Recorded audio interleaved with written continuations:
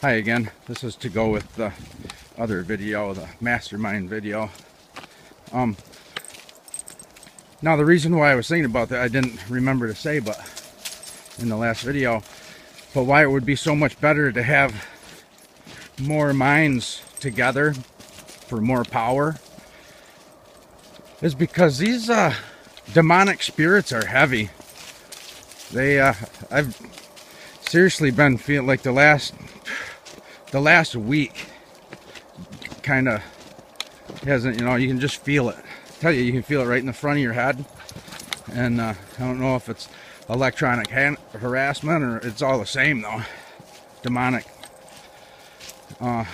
So more mind power could break through all these demons and stuff a lot easier, because they're fighting all of us. It's a war. And if you don't have a good connection with God, these demons can stop your prayers and stuff from reaching up to God, so He can't hear you. Now, I've just going off from what I've heard with like the ex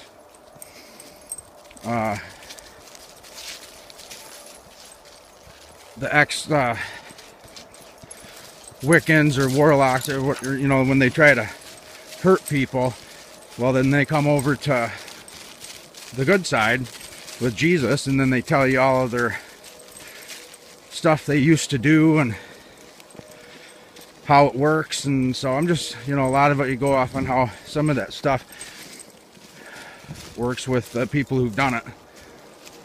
And so the more minds together, all resonating at a high frequency, because that's also how the law of attraction works. Because if you vibrate, or if your energy's high all the time, then you're going to attract things that have high energy.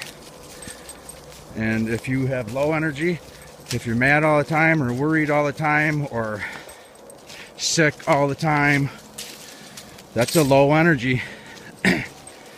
And you'll attract the low energy things. And that's how the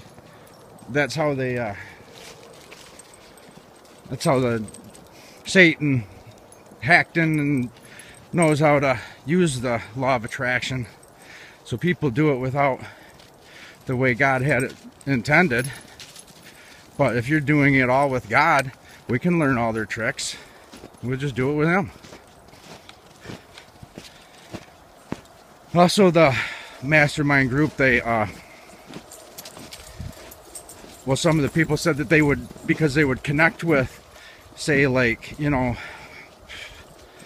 George Washington. That's who their imaginary friend is, and they'd have them sit down like with them in there and pretend they're all there, and he'd talk to them, and he'd get answers that way. But that's all from the demonic.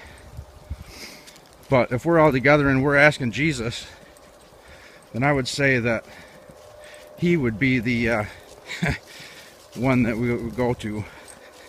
We'll stay away from all them demonic beings out there. So, and I think that's all I was going to say. Maybe, probably not, but see you, love you, bye.